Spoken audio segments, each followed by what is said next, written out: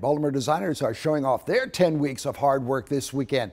Over the summer, internationally renowned Yele Oladeinde hosted an intensive program right here in the city. And designers each learned to sew, make patterns, and then finally real articles of clothing. And this weekend, they're going to have a chance to put them all on display for you in a fashion show.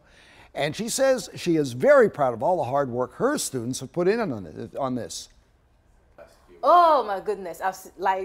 So the first day of the class, they did not know how to make their own patterns. They did not know how to put a dress together. It was looking very complicated and complex to them. And there's a particular student, Iman has never made anything before in her life. And now she's making a jacket.